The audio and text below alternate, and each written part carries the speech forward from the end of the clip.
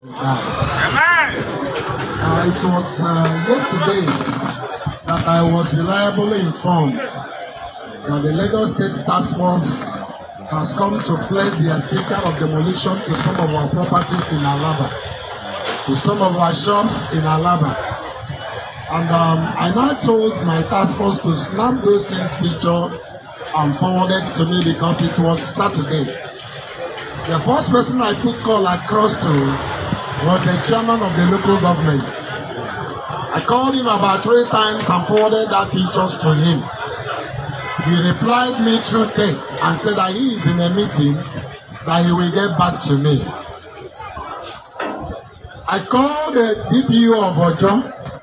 Okay, look at what is happening. These people has come again for the second time. Despite all this hardship, despite that people are dying of hunger, despite that those that with their properties and their shops have been demolished barely a year and now is shopless, is businessless, is not doing anything. The DPO told me that he's not aware. He's not aware of anything. I called the director of BSS in Ojo. I told him, okay, look at what is happening. I also forwarded the pictures to him. He affirmed to me that he doesn't know what is happening. I didn't stop there. I went on to call the area command first time. Who within this area is under his control. He also told me that he's not aware. That nobody informed him and they have not even reported in his office that they are coming to Alaba.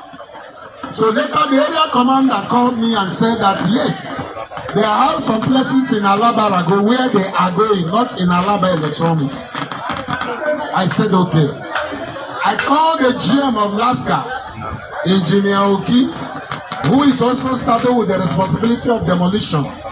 He told me that he's not aware, that if there is anything that will be like demolition, that his office should be aware, that he should be the one that will mobilize people to go for that job.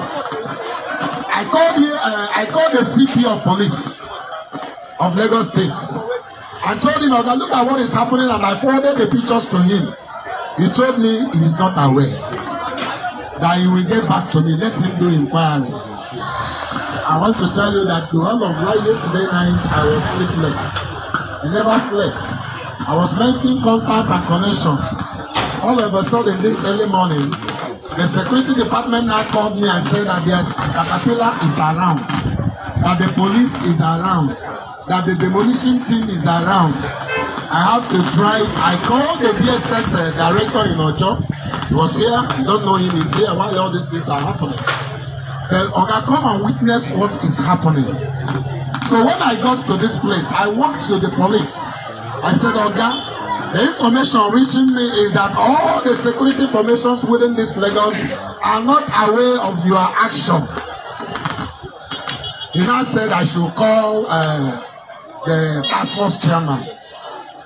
I don't have the number of the task force chairman because the one the director gave to me, the man said that he has been transferred from Lagos, that he is now in Abuja. He is no more in Lagos. I now put a call across all the prominent Igbo people that were members of this committee that was created by the Lagos State government and the governor of Southeast with the deputy speaker of the House of Representatives. They said is uncalled for.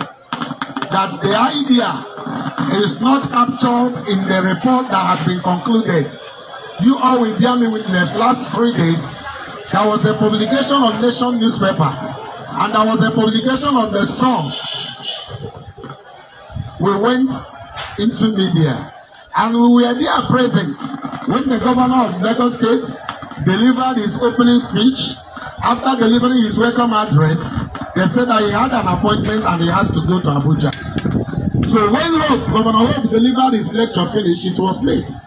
We made contact and they said that the governor had left to Abuja. The governor of Imo State, who happens to be the Southeast Governors Forum chairman, and also the chairman of all the APC governors in Nigeria, now told us that he is coming back to make that presentation officially.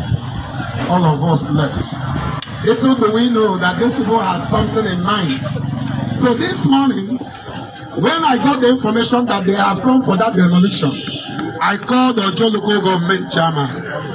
The local government chairman now told me that they are not supposed to come. That even the fancy and furniture building has been agreed on that they should pay that building. Since is for the association. And I say, okay, they are demolishing it. I think that's their first point of contact. They started that demolition there. He said, okay, he will get back to me. On getting to this place, I saw them, their demolition already. I saw the team leader. I was trying to talk to him. He said I should talk to the chairman of task force. I now put all across to the CP. I said, speak with your CP. He looked at me. But I said, your CP is online. Before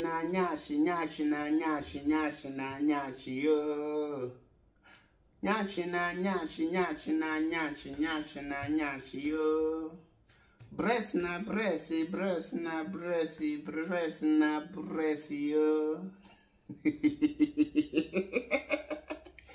Hey, after the grammar and English well articulated, Oga, the simple question is, what next? Now, listen on Igbo. This advice is for my Igbo people residing in Lagos.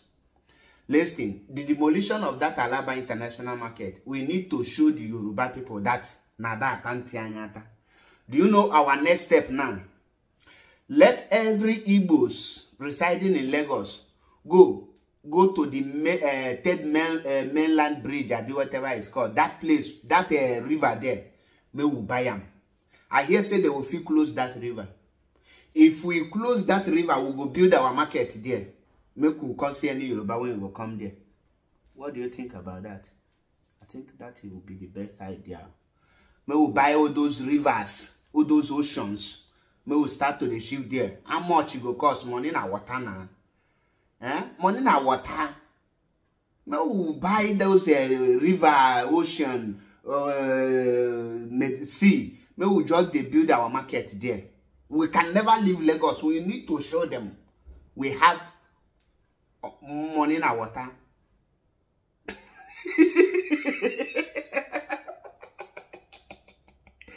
Hey, listen and listen attentively. You call the commissioner of police, you call DSS, you call inspector, you call local government chairman. Okay, you want them to inform you it's true. Oh yeah, they wait now. Listen, the continual detention of Mazi Nnamdi Kanu have proven that Nandi Igbo Boso. The continual detention of Mazi Nnamdi Kanu have shown and prove that Ndi Igbo enwe honu in as far as Nigeria is concerned. Ndi Igbo Boso usu enwe honu. Enwele Ndi Igbo mbo unejikone. Look at Iyenemun na Lagos. The same you people can ordinary sit at home for release of Mazi Nnamdi Kanu. They demolished the first one. Unenwele ki anything. The second one, third one, fourth one. So after the English, what next? The highest thing they will do is to send Senator Patrick Ifeanyi, who poses them and Oba.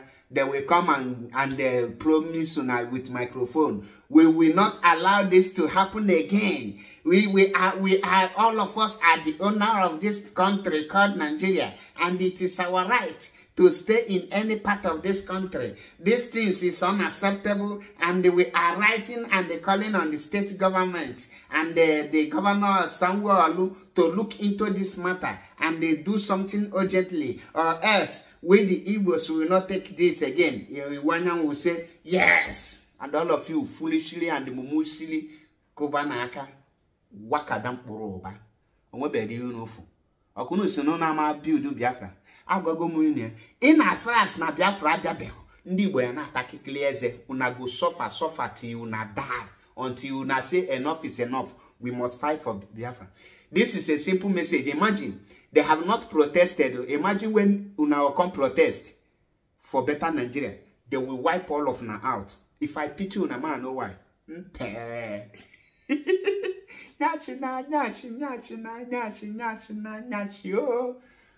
Kochilunu, onge bushishun ni nedie. Unu chena yedea. Onweli fu nke mere me kunu me. Kasi happen no share ba boy so onweli unu tagba fu unu kamelu na ebele. Sanwo-Olu kudos. Yoruba people, I thank you for this very update. Thank you. I appreciate you all.